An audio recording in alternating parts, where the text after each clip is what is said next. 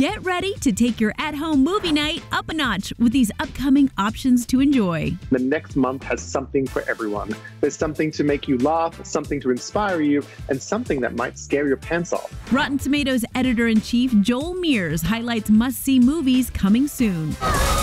Starting with Vacation Friends. This is a kind of movie like Wedding Crashers or Forgetting Sarah Marshall where there's a lot of heart, but the laughs are big. Just keep the children out of the room. This is one for after bedtime. This weekend is all about you. Well, I like the sound of that. We do too. Jesus. The buzz on this one is that it is very funny, and not everything is given away in the trailer, which is rare for a movie like this. So prepare for a night of big LOLs. Vacation Friends premieres on Hulu this Friday. This is the best wedding I've ever been to.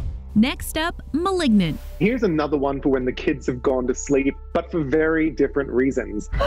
It comes to us from filmmaker James Wan, the modern master of horror. Not only did he direct the first Saw movie, he made the first two Conjuring movies, Insidious as well. And this is his first original horror film in years, so genre fans are really excited. It's coming from me. Malignant heads to HBO Max September 10th. If you basically like the nerves to be shattered, this is the kind of film that you're going to enjoy. Prepare for jump scares. And Joel's list of new movies to stream wraps up with one the whole family can enjoy. Everybody's talking about Jamie. Based on a true story about a young man in the UK who desperately wants to become a drag queen and the stumbling blocks and judgment that he finds along the way, not just in his family, but at school. You are a freak. They made me feel so ugly.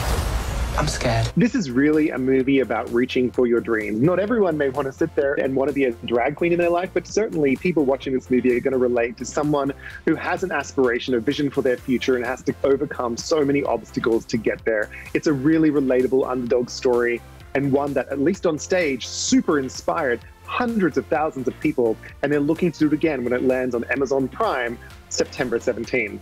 You are the bravest person I know. Must-see movies to enjoy at home on the Hot List.